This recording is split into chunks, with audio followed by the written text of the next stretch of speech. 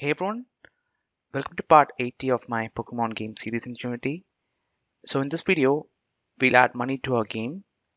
So if I try to sell an item, you can see that here we are showing the money that we have. And then if we sell this item for $50, it'll get added to the total money that we have. Alright, so let's look at how to create this. You can support the making of this series by becoming a Patreon and get some cool rewards for it, like access to the complete project files of the series, exclusive tutorials that are not covered on YouTube, and access to the Discord community. So before we start, I want to say a huge thanks to all the Patreons who are currently supporting the channel. You guys make the series possible, and I'm grateful to each and every one of you. So let's start the video. So first, I'll create a wallet script where we can store the player's money. So in scripts, inside the gameplay folder, I'll create a new C# script called wallet. Alright, let me open it up in Visual Studio and get rid of the default code. So in this script, we'll have a float variable to store the money, and I'll just make it a serialized field so that we can easily set the starting money of the player from the inspector. Okay, so next I'll also create a property to expose it. So next we need functions to add money to the wallet and take money from the wallet. So first I'll create a public function called add money. So this will take the amount of money that we want to add in the parameter. And in this function, all we have to do is increment our money with the amount. All right. So next I'll create a similar function called take money. So this function will decrement the amount from the money variable. Okay. So let's go to Unity and add the script to the player's game object. All right, let me search for the wallet script. And then I'll set the money to be 1000 by default so that we can easily test buying items and all. All right. So next, we need to create the UI for the wallet where we can show the total money that we have. So let me go inside the UI canvas prefab and let me just enable the inventory UI just so that we'll get a reference when creating the wallet UI.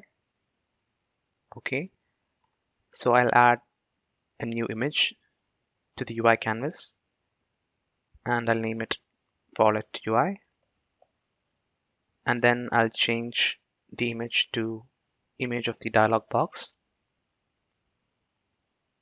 Okay, so next let me place it over here, and I'll also change its width to something higher like 200 or 220, and I also want to reduce the height a little, so I'll make it something like 80.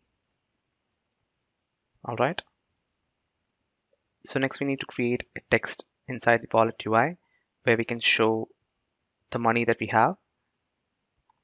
All right, so I'll create a new text and I'll call this money text. Okay, so I'll change its font to Orange Kit and change the font size to 40, and then I'll change the alignment to center, both horizontally and vertically, just like we do for all our text objects.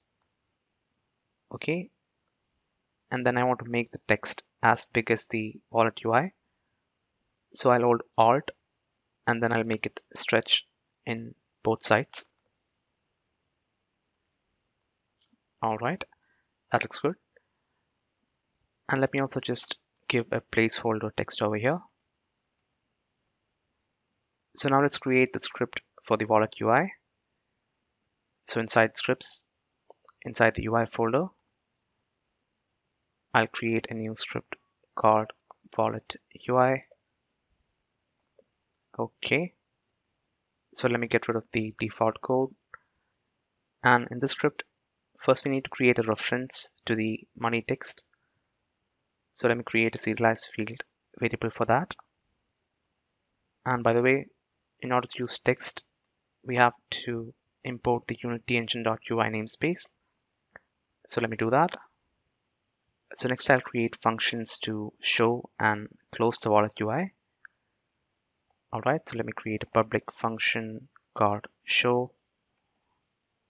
So in this function, first we have to enable the wallet UI game object. So I'll say game object dot set active true. And then we should set the current money that we have in the money text. So I'll create another function for that. I'll call this set money text. So to get the current money that we have to get a reference to the wallet script. So I'll actually make the wallet script a singleton so that we can easily access it from other scripts. So let me create a public static instance of it. All right.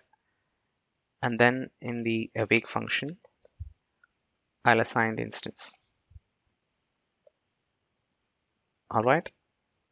So now from the wallet UI, we can get the money from wallet.instance.money. And we have to set it to the money text. So let me do that. All right. And I'll just add $1 at the start. So this should set the money for us. So let's call this function right after we show the wallet UI.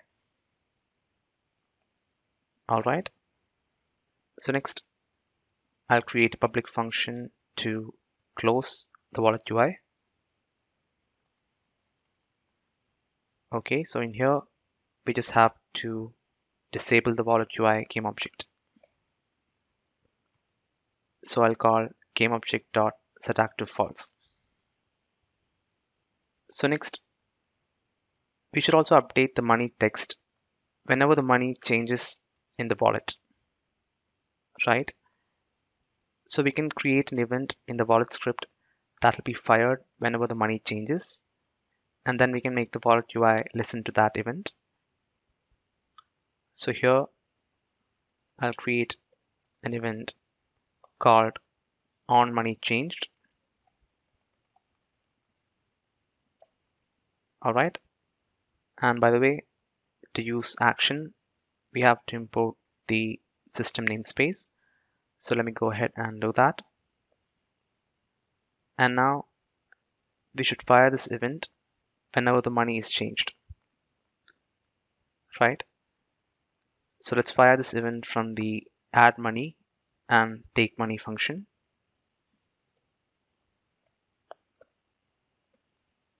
Okay, let me also do it from the take money function.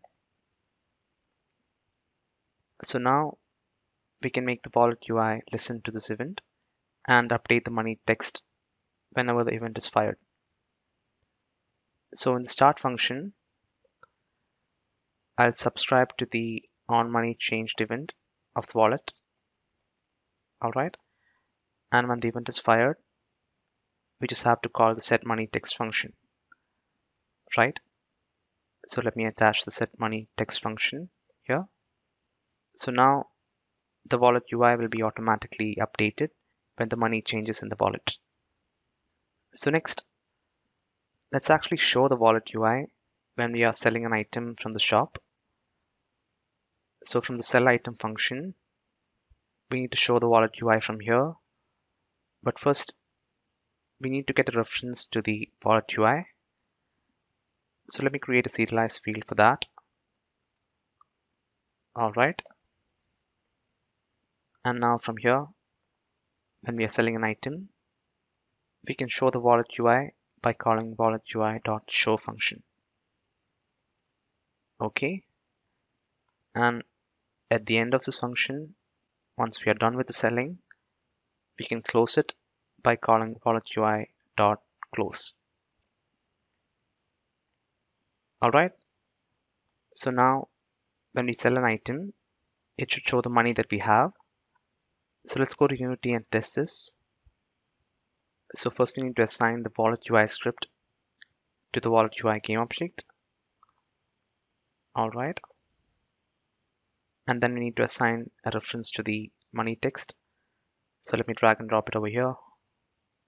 And then in the shop controller script, we need to assign a reference to the wallet UI. So let me also assign that. Okay. So now let's go ahead and run the game.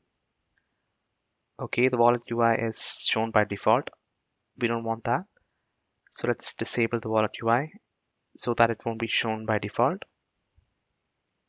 All right. So now it's not shown by default, but it should be shown when we sell an item, right? So let me go ahead and try to sell an item. Okay. So now you can see that when we select an item to sell, it shows the total money that we have in the wallet UI. And then if we sell the item, okay, the money is not increasing after we sold the item. So that's because we forgot to do one thing. So when we sell an item, we should add the selling price to the wallet, right? We have even added a to-do command for that in the previous video. So let's actually do it now. So to add the selling price to the wallet, I'll call the add money function of the wallet. Okay, so here I'll say wallet dot instance dot add money, and for the amount I'll pass the selling price.